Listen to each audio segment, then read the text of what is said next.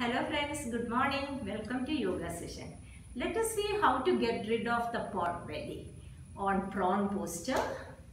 So I'm directly going to the exercise. Lay down on your belly and just like this.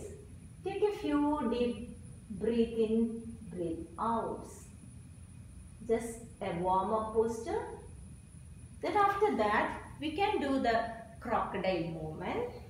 The crocodile movement is an exercise for the belly. Lay down like this and go up. And you go towards the right, lift your right leg and you can gaze at the foot. Then come down like this.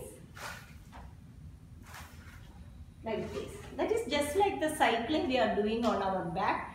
We are doing the crocodile pose here.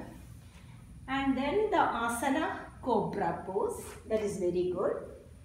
So, lay down like this. Breathe in.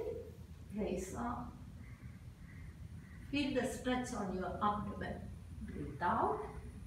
Come down. One more time. Breathe in. Up. Breathe out. Down. Then we can relax in a child pose like this after the workout. Lay down for a minute and visualize that you have done something for your pot belly. That is it, my dear friend, on supine pose, how to get rid of pot belly. Not supine pose, it is prawn pose. Thank you, my dear friends. Bye-bye.